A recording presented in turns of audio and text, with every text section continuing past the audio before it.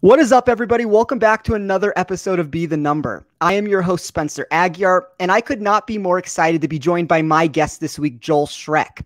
Joel is someone I consider to be one of the best high-stakes DFS players in the industry, and his knowledge stretches throughout various sports, including PGA, NFL, and college football. You can find Joel every Tuesday at 5 o'clock Pacific time on the live golf show that he does over at Win Daily Sports with Sian Najad and myself. And you can also follow him on Twitter at DraftMasterFlex. Joel, how are you doing, my friend? Spencer, I'm doing great, man. And thanks for having me on. Yeah, it's a real pleasure to have you on here. I mean, like, I kind of have my Mount Rushmore of people that I want to get on here with, people that have been, very close with me and the Win Daily team in general. Like, obviously, there's a bunch of people there. I mentioned Sia, who's crushing it across the board. He has an NFL show that he co-hosts over at CBS Sports. Stick Picks is my co-host of the Better Golf Pod and is in that same tier of you as being one of the premier minds of Nosebleed Fantasy Sports. Jason Mizrahi owns the company, is involved in creating the new Sharp app, which is a game changer for avid gamblers. I would highly recommend downloading that app when you get a second. But I want to talk about your success a little bit before we move into the CJ Cup. Specifics of how much you have won don't need to be revealed, although I will say to the listeners that you are no stranger to six-figure scores. But give our viewers base a little bit of your background in DFS. And if you could, any advice when it comes to building a bankroll up over time? Yeah, that's a good question. I've been thinking about that, for a little bit, like how to kind of answer that. I'm a DFS, for lack of a better way of saying it, OG. I've been on DraftKings since, the first months that they opened up. And, I just love fantasy. So, for years, it was more like fun, right? It was just like, hey, let's build some lineups and get into it. And it wasn't until pretty recently, like the last 2 or 3 years, where I kind of became more serious with it and went from just like a fun thing and when I say fun, I was still playing every sport on a nightly basis. So I was still playing a lot to where now I'm doing it more for a living and more, professionally. And I will say with all fantasy sports and kind of DFS angle, the most important thing is understanding how you play and what you're playing, more so than knowing who the best player is on every slate, right? Because, you go into any golf tournament, right? We all know that Jon Rahm is one of the best players. That's no secret. Every single person who's entering a lineup knows that, right? So there's no edge by saying, I know Jon Rahm's the best, right? The edge comes by knowing who you're playing against and understanding the percentages of, the possibilities of Jon Rahm not winning at this tournament and me not having him versus a field that he might be 30 or 40% owned is where you can start getting the edge. And that's where I found it to be way more profitable. Yeah, I think that's really good advice. Like, one of the biggest things that I try to stress for GPPs on this show is that playing to min cash is a surefire way to get raked off the site over time. As you were just saying with it, it's important to understand what kind of contest you are entering, where you need to be more or less aggressive, and of course, trying to leverage builds that are unique and create a chance to hit it big when you do put the right pieces together. I think that's something that everybody can get better at over time. I think that's something that you get better at the more that you play with it. Like, one of the things we talk about on this show is, single entry versus 3 max. I know that I believe you can correct me if I'm wrong here. You do, since you're playing such in the high stakes, you're obviously playing more of that single entry type build. Correct? No, not necessarily. I mix it up. I tend to go for the bigger GPPs. That is my preferred method of play.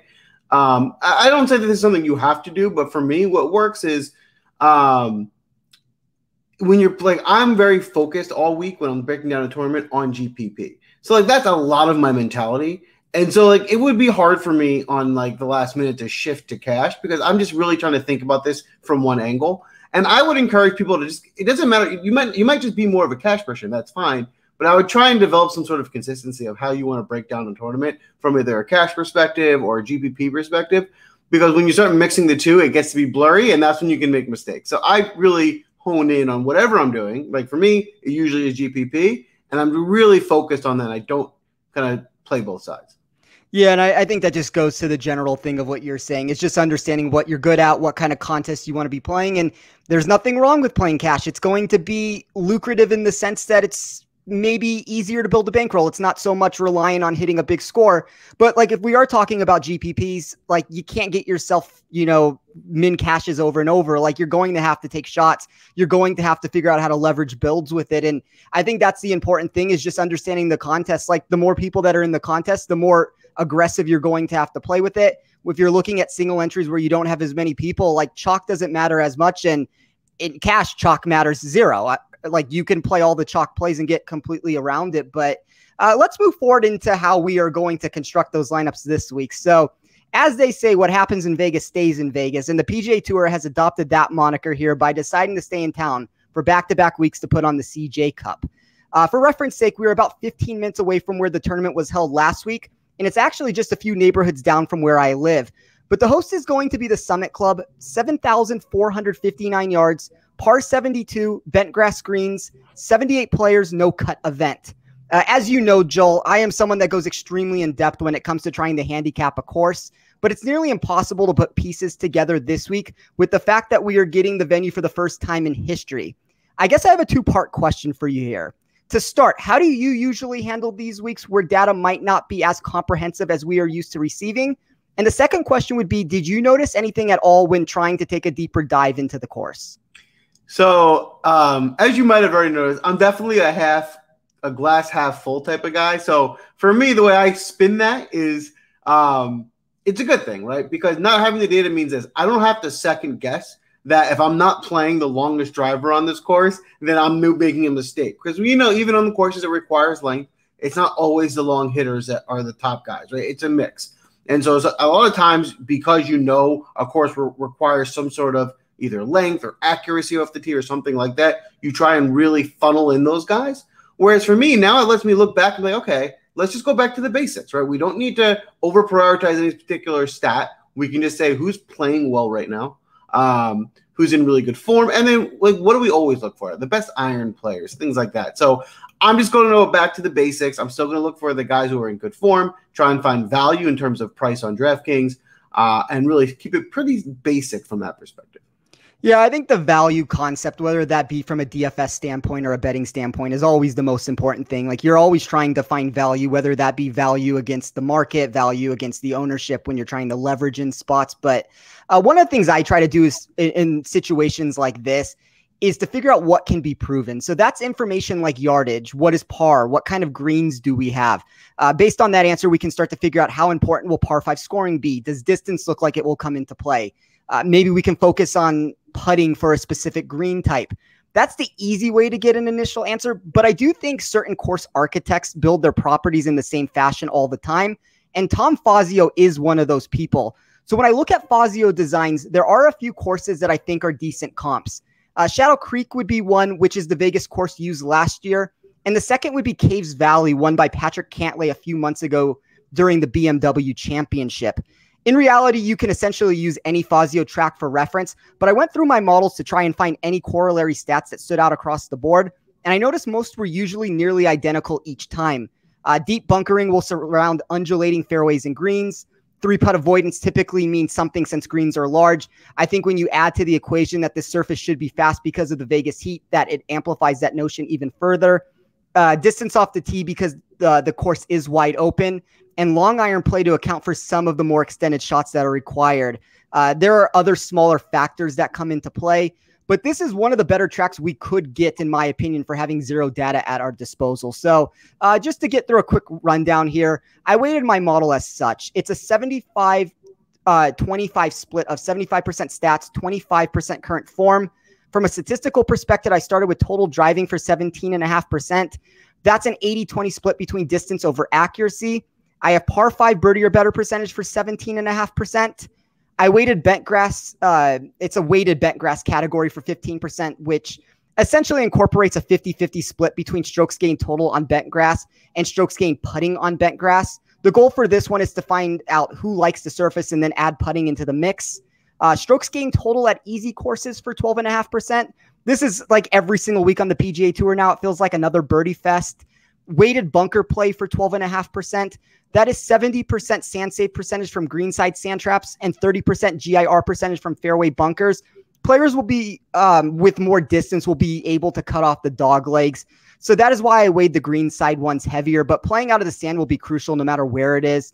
10% on 3-putt avoidance plus around the green. That's 60% 3-putt avoidance and 40% around the green. That goes into that weight. I think these are large surfaces, as I said, and the dried out nature of them because of the Vegas heat does make them a little bit quicker. Short game's going to matter with the undulation at the property. And then proximity from 175 plus yards for 15%. I think you can make an argument that altitude lowers the importance somewhat. But some of the altitude information is a little overblown. We are higher than average when it comes to most states, especially those coastal courses. But Vegas is much lower than most other Nevada locations when looking at that stat. So I guess to simplify that, I'm looking for golfers that have distance off the tee, long iron proximity to account for these larger green complexes, a handful of short game stats, some sand save percentage because of the deep bunkering. I don't know if you have anything else to add to that, Joel. I know that's kind of a long rundown with that, but if not, we can move into the actual pricing. The only other thing I would add for this week is that, from what I've seen and looking at different data, that they tend to devalue off the tee in terms of you don't need to, if you miss your tee shots, you can probably recover. It's not going to be the worst thing. So with that being said, that's almost a reason for me to target bad drivers, right? Because if they can still be competitive PGA golfers without being good off the tee, how much better are they going to do in courses that won't penalize them? So that's kind of a thing. Whereas I want to find those guys that tend to struggle off the tee, or that might get masked at a course like this. Yeah, and I mean, that's essentially in a different way of what I did with it too. Like, I don't have any off the tee data. I do have total driving. It is so weighted towards distance for it. I mean, 80% of that is distance. So I'm fine with the guy that's going to spray it a little bit off the tee. It's wide open. I don't think that's as penal out here. So I think Joel and I are essentially saying the same thing in a little bit of a different way here. And it's a second shot course, like at the end of the day. But let's move forward into the top of the range here. So we have 6 guys that are priced over $10,000, led by Ryder Cup top point scorer Dustin Johnson at $11,300. Justin Thomas is at $11,100. Colin Morikawa, $10,800. Xander Schauffele, $10,600. Jordan Spieth, $10,300. And Rory McIlroy, $10,100. Joel, this is obviously a no-cut event, as I previously mentioned. Does that change how you construct your builds any? And regardless of the answer of that, who do you like in this range? Yeah, so just to start, in terms of breaking down the ranges in this tournament, I think it's important to note that the last couple of tournaments that we've broken down have been what I sometimes call JV tournaments, right? They're lacking a lot of the stars and the big names, and this is not that, right? We have all the guys back, all the stars, and it's just a little different way to build because there's a lot more really good golfers, whereas previous weeks, a lot of it tends to mesh together because there's not as big of a variance, whereas here there will be, and there's also going to be clearer value in the lower tiers as some guys may be a bit mispriced and stuff like that. So I definitely am taking that type of stuff into account when making my builds. And so when I start at this top tier, the first thing that stood out in my mind was that, and none of these guys are probably that much better than the next tier down. And so I prefer a more competitive build or balance.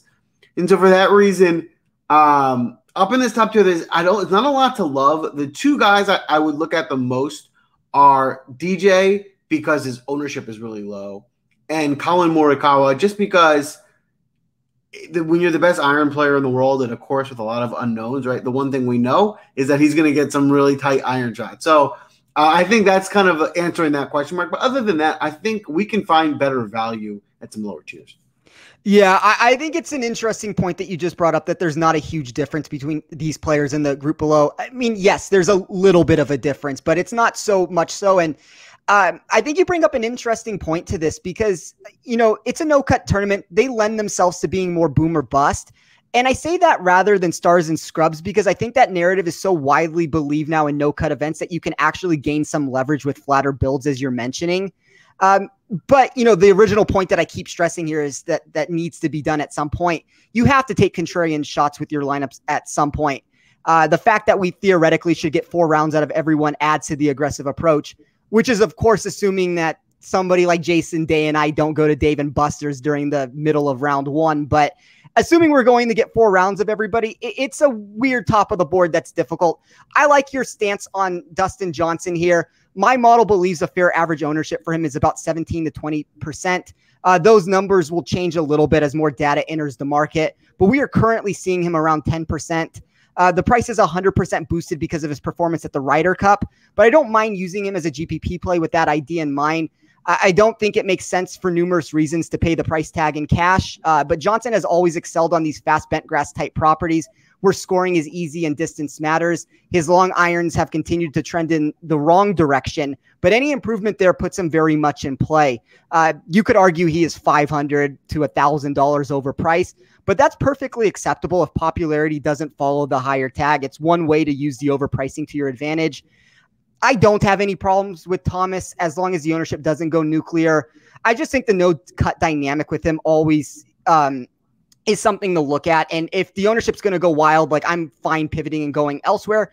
But he's number one in my model at easy courses. He's averaged 5.875 shots tee to green over his last 12 trackable starts. Morikawa, I am different with you on. I think Morikawa is trending towards being one of the highest owned players on the board. And that's fine on the surface, but I will be out on him in this spot for a couple reasons. And maybe it's because I am weighing distance a little bit more than you are. I understand that approach thing. And, you know, he ranks 69th in my model for putting, which contrary to popular belief is not nice in this situation. But he's typically performed better when courses get more challenging. I think this is an easy course for him. For me, it's just if he's going to be 25, 30%, and he's going to be in like that Spieth range for me where, you know, he's like 25th in my model. Like, I just think there's other spots to go. I think there's people in the 9,000s that make more sense. Xander's ownership is also going to be wild. He is number one from a statistical perspective. He is a no-cut type player. I think that makes sense, but, you know, I'm kind of more inclined to try to pivot off of him and go somewhere also. Although I think there are situations, like I do want to stress, I think in single entry, he's fine. I think in 3 max builds, I think more of the problem comes like in these like millionaire maker type tournaments where it's just such big tournaments that like, it's going to be hard to win with a 30% owned player.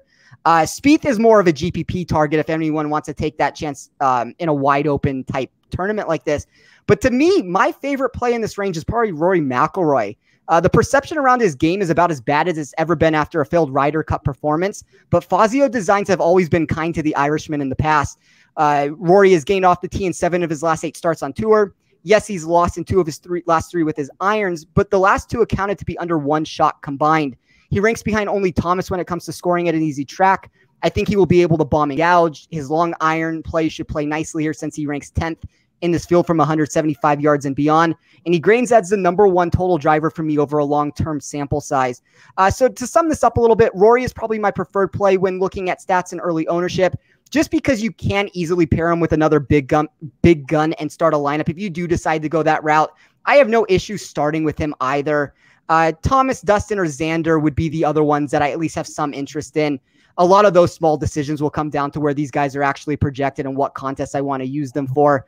As I said, Spieth is the wild card dart throw, and I'm just not going to play Morikawa. I'm a little bit different with Joel on that, but I think that was a good collective breakdown from the two of us there. You know, I mean, there's a lot of information for people to digest with it, but let's continue onwards into the $9,000 range and touch on any golfers that caught our attention. Once again, let's start with you, Joel. Yeah, and one thing I want to touch on, you mentioned stars and scrubs. I think it's a really good point, especially at a no-cut event where people do tend to lean that way more because you can get away with the scrubs a little bit more, guaranteed 4 days. The only caveat to that I would add is that the stars and scrub model, it starts as the model before you look at the no-cut event, right? And so, like, it's really designed for a week where you really feel like there's a big advantage up top, right? Like those weeks where Rahm was clearly head and shoulders the best player in the world and was like, let's just squeeze these guys in and then get the scrubs. If you don't feel like the stars have a huge edge, you don't need to force that issue because that's the real purpose of the stars and scrubs. So I agree with that. And one other thing I want to ask you, as we go through the breakdown, Spencer, since I know you're a Vegas guy, would you mind if we pass anyone that's a Vegas guy that might know the course better, could you just give me a heads up? Hey, I know this guy is a Vegas guy that might know this course better than some of the other guys. Yeah, so let's backtrack a second, I guess, based off of that. So I believe Colin Morikawa, which is going to contradict what I said, I believe this is his home course. I think he has a home out there, and Xander also has some experience out there. So I'm not sure about everybody else, but yeah, Morikawa and Xander would be the two that should have some experience out there. That is helpful. Thank you. Yes. Cool. So then let's go look down at this 9K range. I think Victor Hovland's interesting, in terms of like modeling and things like that.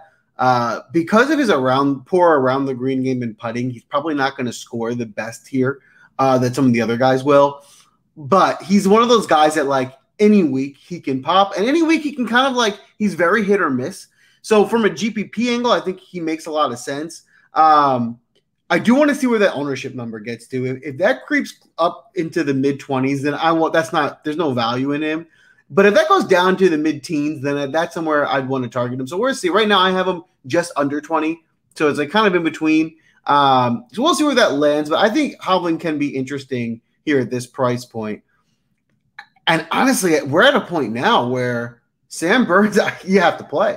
He's been playing so well. You can't fade him. Even it was almost like a disappointing tie for 14th last week, which is like tied for 14th for Sam Burns 6 months ago would have been priced maybe in the 7K range, right? Now he's genuinely one of the best golfers on tour. Now, in fairness, he has been playing really well in some less loaded tournaments, right? Not the tournaments that he's been putting up some of these scores haven't had all the names that we're going to get this week.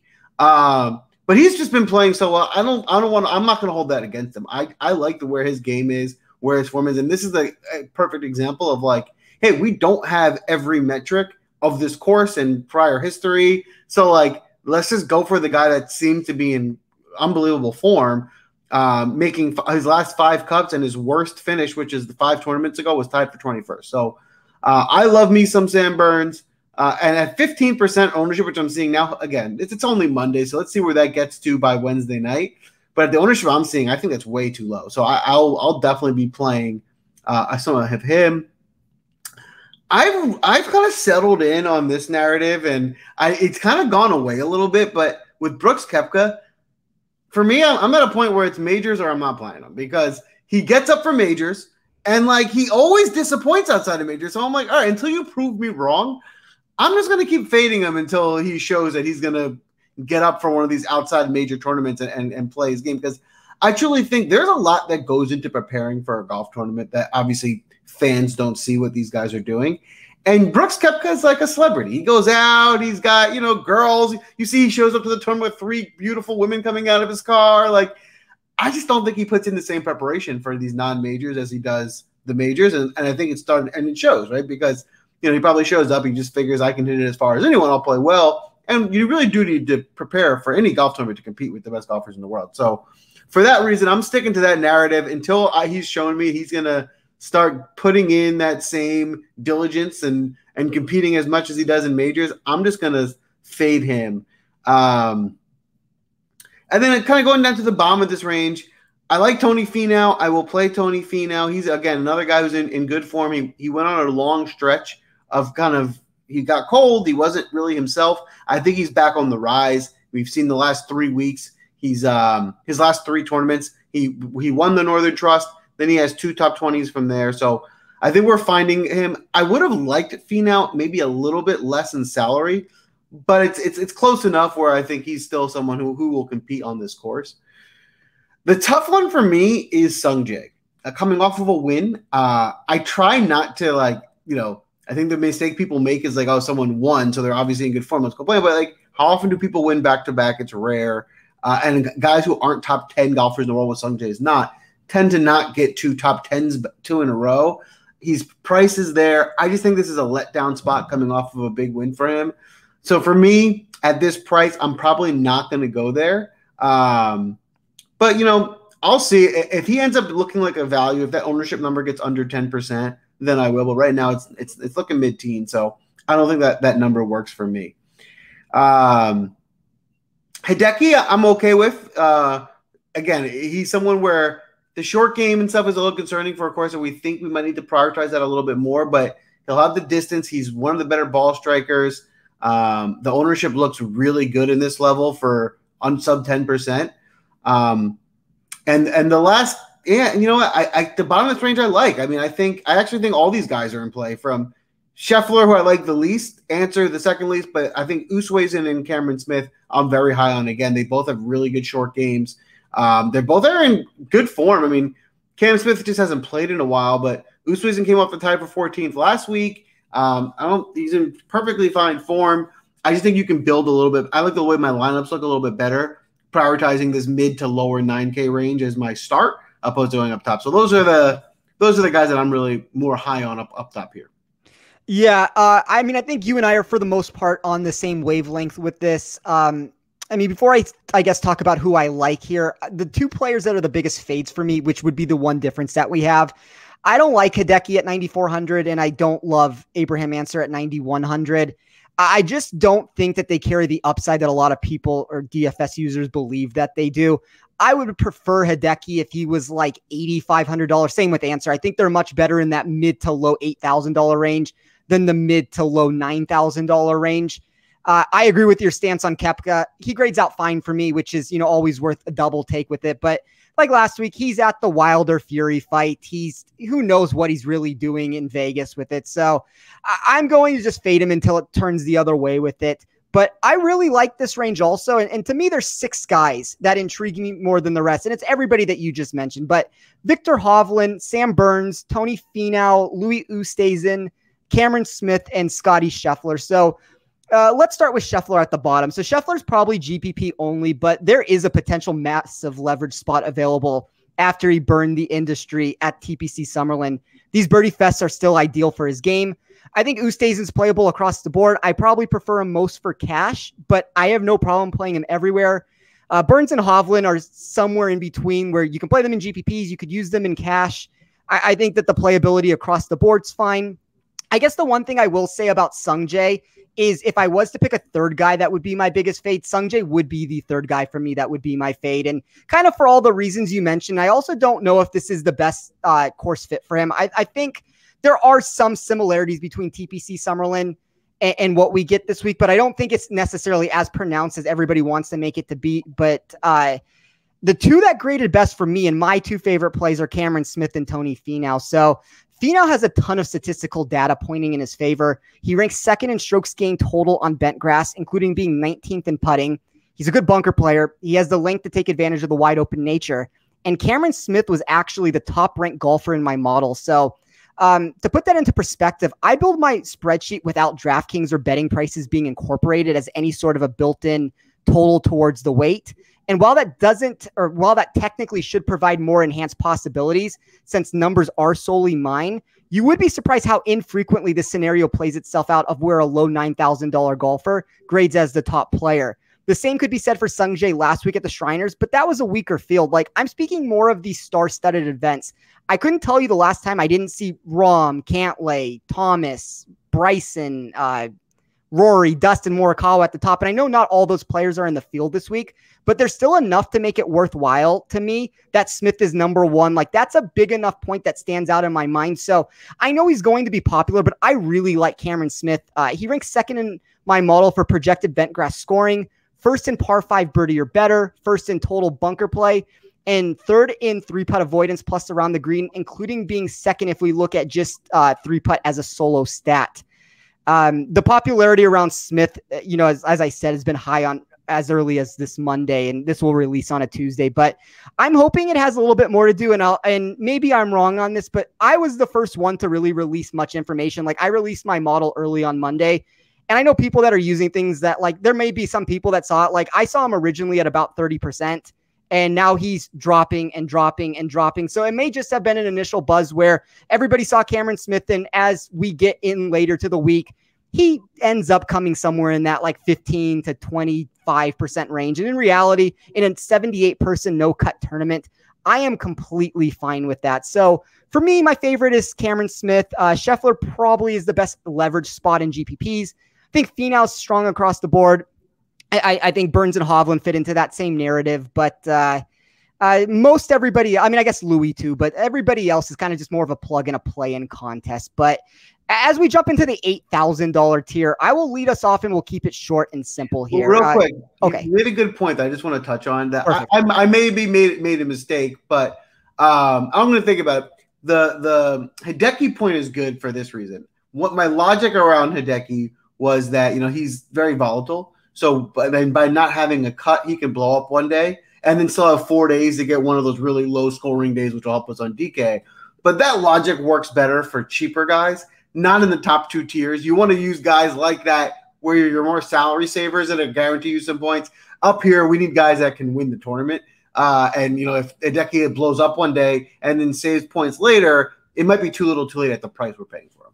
Yeah, and that's kind of what my mentality is with it. Like, I would love him if he was $8,200, $8,000. And there is a player in the $8,000 range that I actually really like. And I think that there are some comps between him and Hideki. And I think I would just rather pivot all the way down to this guy. And I'll get to him in a second. But the first guy I like is Tyrrell Hatton at 8,400. He ranks 11th in my model for scoring at short courses and 9th in long iron proximity. That will be GPP only, but the guy I just alluded to is Paul Casey at 8,200.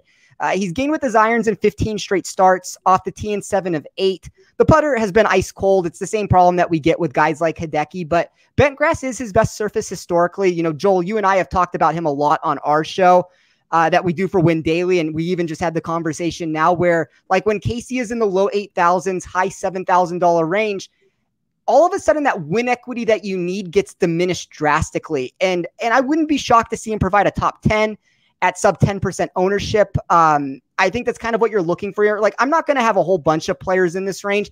Really like the $9,000 section. I'd rather pay up there. I think that there's a couple guys in the 7s and a handful of guys in the 6s. But for me, it's going to be Casey. It's going to be a little bit of Hatton just as a GPP dart throw. But what are you seeing? Is it me or is this range surprisingly small for this? Yeah. I don't know why they almost felt like they didn't want to put it, but I felt like there's some guys even in the 7K range that they easily could have squeezed in. So it's an odd way they've done pricing because even the 7K range is a bit smaller than we would normally. Now, overall, the whole tournament is smaller. It's, there's a no-cut event with only about, 78 golfers. So that's part of it, but this still felt a little light to me. With that being said, I'm with you. I think Casey's probably my favorite value in this range. And it's just like you said, if Casey was in the low 9Ks, I wouldn't have batted an eye. I would have been like, yeah, that makes sense. The fact that we're getting almost $1,000 in savings, that's the type of value that can help us. And, the only thing that would have made me concerned was seeing him at 25%, which he's under 10% right now. So as long as he stays under even 15, I'll be firing away with Casey. Especially on a course that we don't have a lot of data on, and he's going to be a top at least 10 iron player. So, that's kind of a good thing to fall back on. One guy in this range you didn't mention that I find pretty interesting here is Harris English. Yeah. Harris is at the top of the range. He's coming off a missed cut, which I think might turn some people off. But before the missed cut, he's been pretty hot, playing some of his best golf. I think he can find some of that again. I'm definitely in to roll the dice with Harris, especially in the 8K range. I think it's a really nice way to pivot and try and fill a roster of guys who we can almost do 4 or 5 golfers, 8K and 9K, and maybe 1 7K, and really keep a super balanced rotation. Other than that, I'm not going to be too heavy here. I think Hatton's I think Hatton's interesting. So I'm with you on that play. The only other person down here that I might mention is Shane Lowry, who has been in really good form. He's got 4 top 30s in his last 4 outings. Another kind of guy that relies on his iron play, so it's pretty consistent there. But other than that, that'll be my focus in this range. Yeah, if I look at this range, and let's just go from top to bottom on it. So if I'm trying to find a value in any iteration of my model, Harris English is a value across the board with how I ran it. Jason Kokrak is a value for GPPs. Now, I'm afraid that Kokrak's game may be just so far in the wrong direction at this point. I don't really love what I see with him, so I'm more so probably going to be out on him. I don't love 11% for somebody that's going the wrong way. Hatton's GPP only, but shows as a value. Shane Lowry, if we add a little bit more of the current form into play, he becomes a little bit of a value. Paul Casey is a value. And that is it for me. I mean, as you said, there's just not a whole bunch here. I kind of like picking Paul Casey, maybe one other guy here and there, and doing the exact build you just mentioned. But, as we move down into the $7,000 range, you said a lot of these guys, or at least some of these guys, could be priced in the $8,000 range. I'm curious to hear who you thought, because I thought there were a couple also. Yeah. So, there's some interesting ones. Right? So the first guy that comes to mind is Joaquin Niemann because we're used to seeing him there, right? And so now they're just kind of dropping his price. Now with Niemann, is he coming with the best form? Not really. I mean, it's not bad. He's making a lot of cuts, but it hasn't been too many top 20s. But I think that's okay, right? These are the types of spots where, we can take a shot on a guy like Niemann at 7,400, who we've seen he has that upside. Like, it's the type of play, I've said this before on the other show, where it's like when you look back at the week and you notice that Joaquin Niemann finished in 11th, is it in the winning lap? You're like, obviously a Joaquin Niemann at 7,400 was a good play, right? And like it doesn't hit you when you're looking at it now until you see the winning lap. Like, yeah, obviously I should have put him in. So that's the type of thing I'm saying. He's just a better pedigreed golfer than the price tag that he has. Similar vein, I think we've seen some really good things from Siwoo Kim. Now, this is a super volatile golfer, right? But he got price adjusted way up last week, right? To the point where I was like, hard to play him at that price, but he's playing so well. He missed the cut. People came back down on him. And it kind of feels like now he might be close to forgotten about. I mean, he's still around 10% owned, so not forgotten about. But this is still a guy who has tied for 8th, tied for 11th in the 2 tournaments before the Shriners. And now at 7,600 at a much more reasonable price. He's someone I'm willing to go back and take a shot at. I would have liked Kevin Na, but I'm just now because his injuries. It's just so scary. Like he can pull out of the tournament at any time, and I'm scared because I don't know how healthy he is, and I know he's burned me before with playing him and then pulling out 3 holes into the tournament or something like that. So I would say approach with caution. I do think he is upside. I think if you are willing to take that risk, I think he could do well here, but there's definitely risk in rostering him. I'm never one to – I don't love Justin Rose, and I never am someone that usually likes to go there. Going down to the bottom, I think there starts to be a big drop-off in the 7K range where these guys start kind of leveling out. If I were to look down here toward the bottom, I think Tringale could be interesting, Russell Henley, Charlie Hoffman, and maybe Harold Varner would be the guys I would look at toward the bottom of this range. Yeah, I think you brought up – let's start with Kevin Na because I think Na would have made sense if he didn't just pull out of the Shriners with a wrist injury. That's a problem. This is a player who pulls out of tournaments left and right. And in a no-cut tournament, if you want to make sure you're going to lose, find the guy who's going to pull out of the tournament. So, yeah, I mean, if you want to take a shot with him, be my guest. I think that there is something to it with him, but – I don't know if I can get around the injury thing.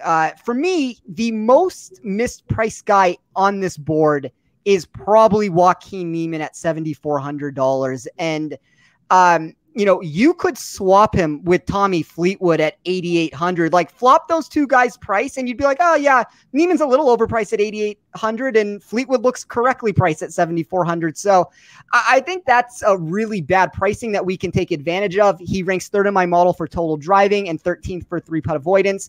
It's not going to be all sunshine and roses, as you just mentioned, Joel, from a statistical perspective, but he has gained with his irons in 13 of 16 and off the tee in 10 of his past 12. Similar as Casey just a little bit ago, bentgrass is his best surface. So I think that that's something at least worth taking into account with it. I like Harold Varner at 7,300. I think he's an interesting pivot off of Taylor Gooch. If Gooch is going to approach 30% ownership or 25% ownership, like that's a lot for a guy that, yes, my model likes him, but like I'm not looking to play a 25% owned Taylor Gooch in anything really. I was going to say in a GPP, but like I don't really want to play Taylor Gooch at 25% in cash even. So that's my thought on that. My model has Alex Noren $800 underpriced from where he should be at 7,100. Back-to-back top 10s from him in his last 2 starts. He's never shied away from a birdie fest because of the way he can putt. His proximity numbers leave something to be desired, but I do think his short game can clean up most of those mistakes. And I would be remiss if I didn't at least mention Jason Day at 7,000. So models aren't going to like him in any duration of time unless we want to filter it to like 2015. But this is a property that does make logical sense for him to find success at if he is entering the year healthy. Wide open fairways will let him dominate off the tee. And at his best, he was one of the premier short game players in the history of golf. I mean, I don't even think that that's, even coming from me, I don't think that that's an outlandish comment to say. I think that is accurate with that. So I think you could do a lot worse than him as a cheap, barely owned dart throw.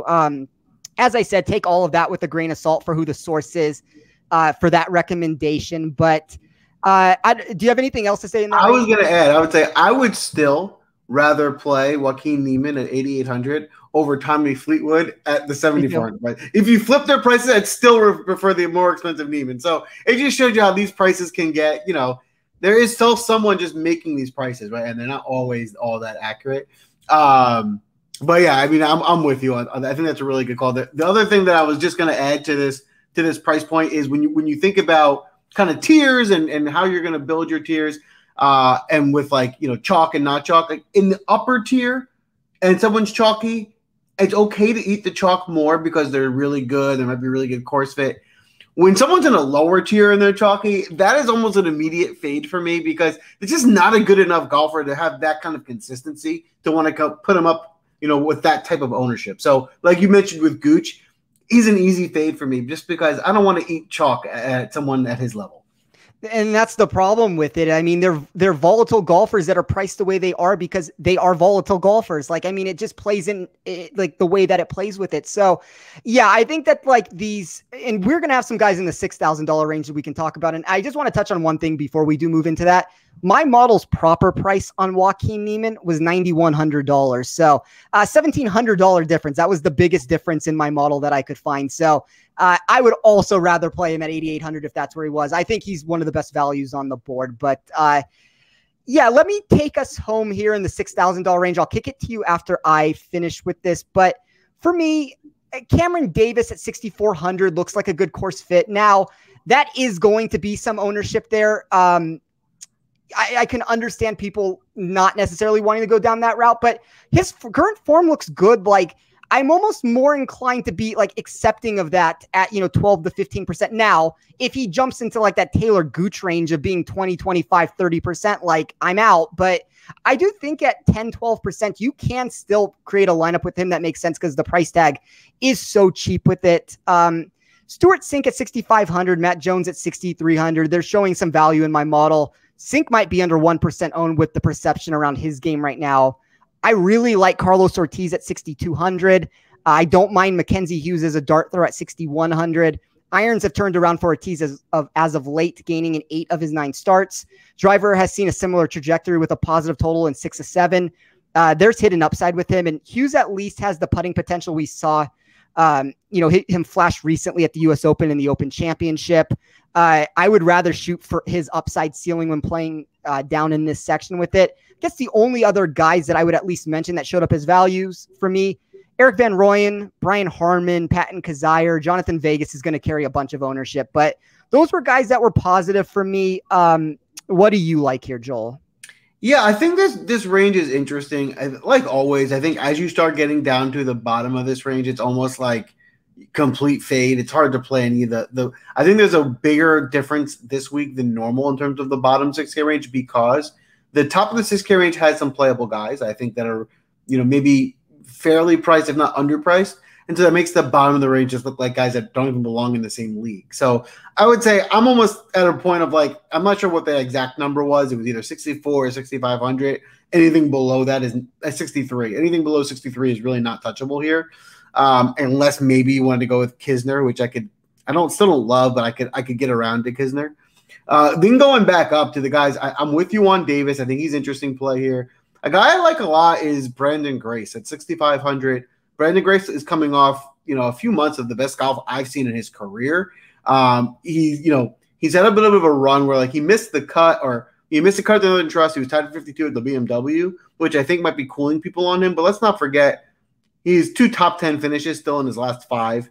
And he's one of the guys that's in Exhibit A that his big weakness is off the tee, which I think can get neutralized on this course. So if you take away his biggest weakness, he's really strong everywhere else. So I think he can be a really interesting course fit here. Another addition to Grace that people might overlook a little bit is if people are using a model that for some reason takes into account tournament history, it won't look good for him, but it hasn't been played here. So you're just taking into account how he's done on different courses, which I don't think should make a big difference anyway. And then heading up to the top of this range, I think Kevin Streelman's in play. I have no problems with playing even Ian Poulter if you wanted to go back to that well.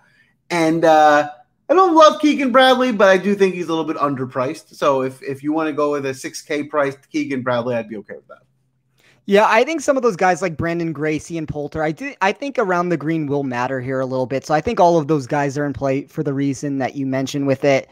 Streelman was somebody I liked last week. I think you could make an argument that this, I don't want to say is a better course fit for him, but if you're going to say that like off the tee I'm sorry, if distance doesn't come into play here as much and maybe you get more of a rollout with the fairways, like Streelman could find success. He's generally a pretty good off the tee player for how short he hits the ball, which is always something worth monitoring with it. But I mean, I think that will do it unless you have anything else to say in this range. Before we get us out of here, I do want to play a game, but if you have any other points to make with this, I'd like to hear it. Wait a minute. There's a game? Oh, this is the game that you and Sia have created that we have not done in a while. So, Good Chalk, Bad Chalk? Yes. Yes, I'm in. Let's do Good Chalk, Bad Chalk. All right. All right, so perfect. So for those that don't know, Sia, Joel, and I do a game over at Win Daily on our show, which is Good Chalk, Bad Chalk. For those that have never listened, the premise of the game is simple. I'm going to read out some of the highest owned players on the board, and Joel and I will take turns saying if they are good chalk, meaning they are worth playing at their ownership, or bad chalk being the opposite and players we might want to pivot off of in GPPs. So I'll start with you, Joel, each time, and let's run through a handful of these. So Xander Schauffele. Good chalk. I'm going to say good chalk also. Aaron Wise. Bad chalk. Bad chalk for me too. Taylor Gooch, which we've already talked about, but bad chalk. Yeah, bad chalk. I just, for all the reasons we mentioned. Russell Henley. Ooh, that's a tough one. Probably bad chalk. Bad chalk for me also. I like him better at a short par 70 than a par 72 that's long. Louis Oosthuizen. Good chalk. Good chalk. As I said, I still think he's better for cash, but I don't mind him across the board. Cameron Smith.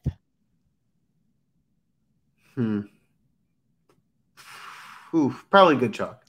I'm going to say good chalk because he's number one in my model. And so it's going to be, I mean, it's going to be almost impossible. Like, unless he ends up pushing like 35%, I can't really find myself off of him. And I might even find a way to try to play him, which is as bad as that sounds. But if he goes over 30, then it's bad. But if it's in the mid 20s, the high 20s, I'll still play him. I mean, that's fair. Colin Morikawa. If he's, at over 25, I would say bad chalk. Right now, I have him at about 20. So if you use it as that, does that change your mind any? At 20, I will still play him. At 25 will be my threshold. Yeah, he's going to be bad chalk for me at 20 or above. Victor Hovland. Ooh. That's these are some tough ones. I'm gonna say Hovland's gonna be good chalk. I'm gonna say good for Hovland, and then for the last one, Justin Thomas. What's number is he looking at right now? He is looking at about 17 to 18%. Okay. I like Justin Thomas, so I'm gonna say good chalk at that number. But his number is lower than others in that if he gets over 20, then I would start moving toward bad chalk. Yep, good chalk for me too. I think both him and Xander are super explosive and have winning upside. So I don't know 100%, but we might have had all the same answers there. We were pretty close, yeah. If there was one maybe off, yeah. But yeah, I mean, I guess that will do it for us this week. Joel, I want to thank you again for coming on Be the Number. The episode was brilliant with how much knowledge you added. But please tell everyone once again where they can find you and highlight the college football show that you do for Win Daily. I know this is a golf program, but we are all sports fans, and you've been crushing it with big score after big score with that. Thanks, Spencer. You guys can find me at DraftMasterFlex everywhere. I'm on Twitter and Instagram. I do try and post some plays when I can, and I do a college football stream on Friday nights. It's at 8 p.m. We've been hot. We're getting a lot of the good plays. And for those of you who love DFS and are really into it, the biggest value for the college football stuff is that not a lot of people do it and are putting information out. So it's a way to really find an edge. And I would say it's similar to like playing some of these ancillary golf tournaments, right? Not a lot of people are breaking them down. So if you are and you have that information, there's a bigger edge there than there is at the Masters, which everybody plays and there's information on everywhere. Yeah, and you know, I think that this goes across the board with it. This is any sport. I mean, we could say this for any sport, but You are the best college football person that there is out there. So definitely be sure to tune into that show. You can hear Joel and I together every Tuesday at Win Daily Sports alongside Sia Najad. As always, you can find me on Twitter or Instagram at Toff Sports. You can find my show, Be the Number, on each platform at Be the Number Pod. Thank you once again for everyone that has stuck with me during golf off season. I appreciate all of your support. Good luck this week, and let's hit it big in Vegas. Thanks, Joel.